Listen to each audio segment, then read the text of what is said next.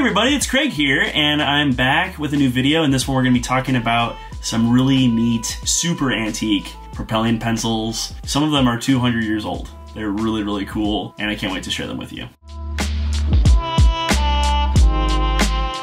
Alright you guys, today we're going to check out my Propelling pencils and magic pencils. So what is a magic pencil? Now they're just mechanical pencils. And mechanical pencils, surprisingly enough, have been around since the 18th century. You know, just lead holders in general have been around for a really long time. And the first patent for a lead holder in this case was by Sampson Mordan back in 1820. My first three pencils in this collection here are Propelling pencils. And there's a little ring here. You slide this up and out comes the lead, and you unscrew this to replace the lead. The lead for these is really hard to find because it's millimeter, or it's just like 1.1 millimeter lead. It's really hard to come by. And on the back here, there is this, you know, for a wax seal or something like that, just some decoration. And I'm gonna leave the links down in the description for David Nishimura at vintagepens.com. He has how to date these. So this one says, S. Mordan & Co. makers and patentees, which places it around like 1830. It's very early, it's super cool. And in the back here, you actually unscrew the back of the pencil and there is a holder for more lead. So here I have more lead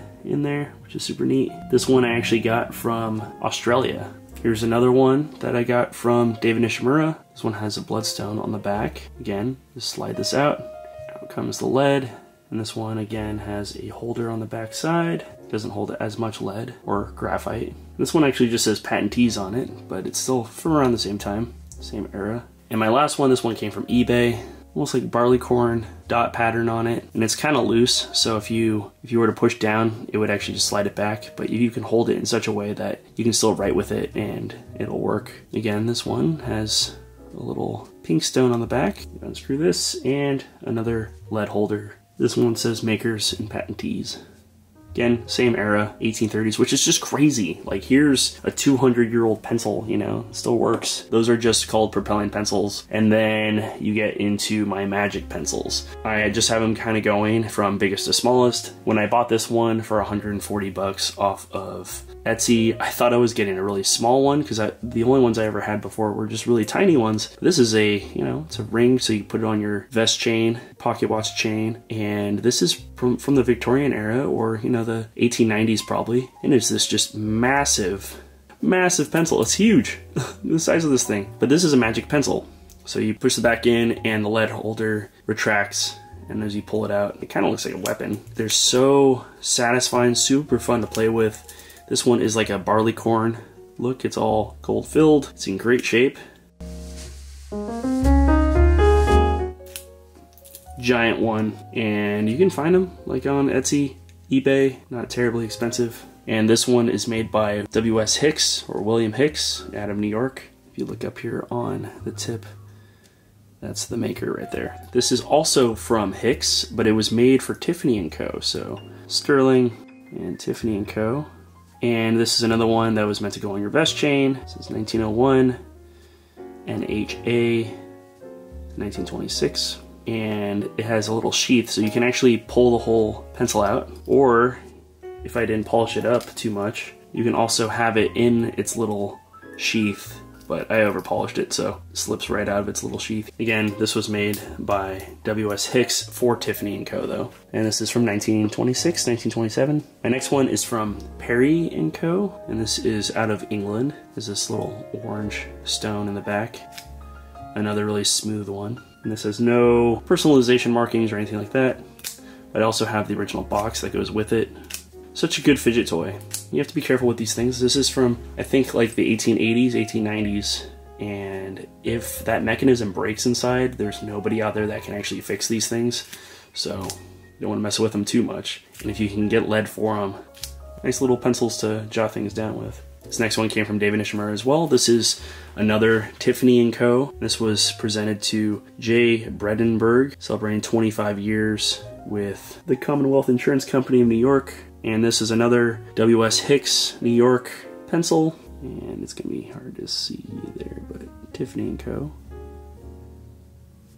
I love the personalization on there. Next one is 1890s, and this is Aiken Lambert. And Aiken Lambert made nibs for Watermen in the early days, but I love this cable chased design. There's some Watermans that are cable chased that I've never seen one in person, but I would love to get one at some point.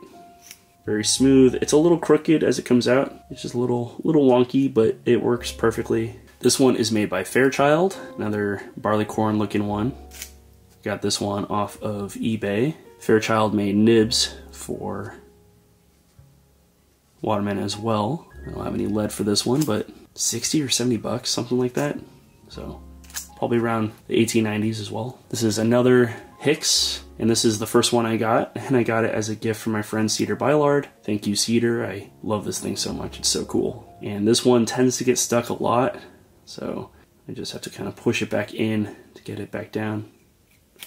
The chasing on it's really nice. You can see it's definitely stuck. I have to kind of push it back in. The earlier Hicks ones had right around the edge of this, it just says Sterling, and then there's a little like acorn symbol. It's really hard to see on here, but that was what made this a Hicks, an early Hicks at least. Very, very pretty pencil. And thank you, Cedar, for my first one. Thanks for my new addiction outside of just Watermans. This one is actually my latest acquisition. It is this really cool looking etched design. It's like a relief design with the flowers in it, and it's gonna be hard to see on there, but this one is also Hicks. And it works pretty well. There's a little attachment on here, so it's easy to pull in and take out. And I don't have lead for it yet, but cool little piece. Tiny little piece. The next ones are pretty much the exact same thing. One's a little bit longer than the other one, and without their little chains or the little rings on top, they're really hard to pull out, but can just pull them out. Oh man, it's so hard to pull out if you don't have that little... Anyways, this one does pull out. It's just really hard to grab. Same with this one. This one actually, yeah, there we go. Easier to pull out. This one also has lead in it. Sterling silver. Man, that hurt.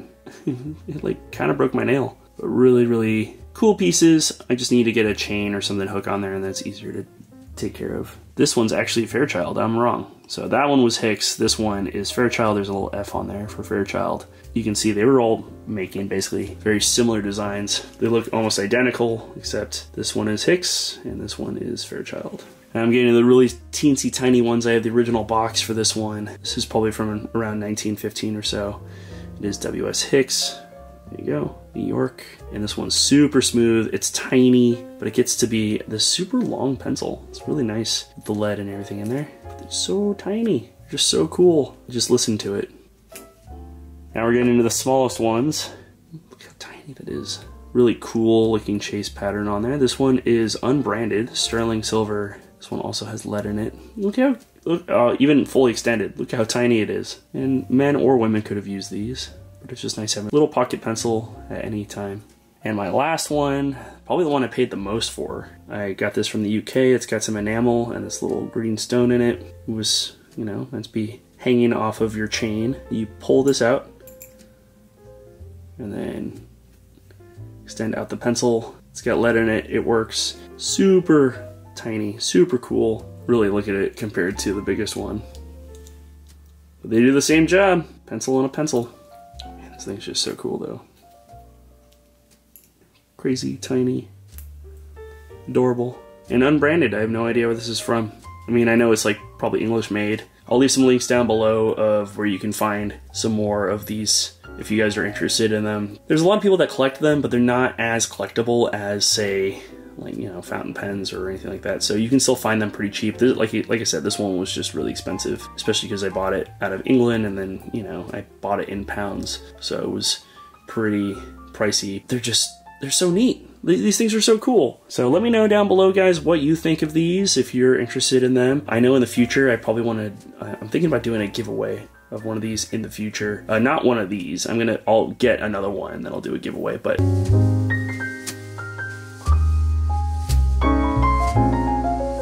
especially with the ones that are like Aiken Lambert, Fairchild. They made nibs for Waterman. I kind of can justify it. The only reason I justify the Sampson, Mordan & Co. pencils is because I have this Waterman letter opener from 1909 and it was made by Mordan & Co. Yeah, that's the only reason why I justified, like, well, I have one thing that's Mordan & Co., so if I get more Mordan & Co., it's gonna be fine. But, you know, even though this is, you know, just a piece of ephemera. Look at that, February 12th, celebrating 25 years of the Waterman's Ideal fountain pen brand. This is my honorable mention item. This is a button hook. So it's not a Propelling pencil, but it works just the same as a Propelling pencil. And this was meant for you hooking your buttons on if you had, for ladies who had gloves or, you know, some of your boots or, you know, anything you need a hooking on a button. This is what that would be. But this is made by Aiken Lambert. It's probably from the 1890s, and it's just the most satisfying retractable hook.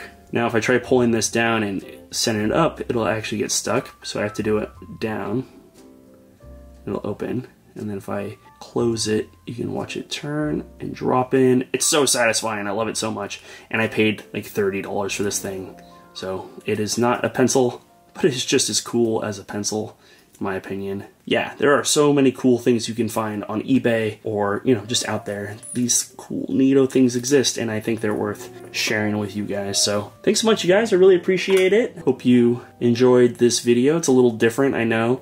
This is my first video filming with my new camera. I think it's going pretty good. Wanted to try some new formats, and it's definitely a learning experience. I'm having fun with it though, and I appreciate all of you guys. Be sure to follow me on Instagram at Roccanova, and we'll see you guys all very soon. All right. Peace.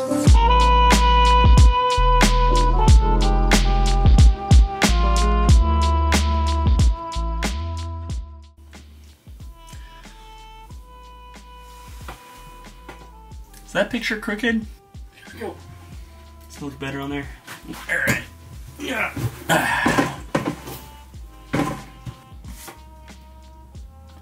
New hat. Made in the USA. Ample Creative. All right. Hey everybody. Oh wait, I'm not wearing a watch. Let's put a watch on. Okay. 4:07. Hey everybody, it's Craig here.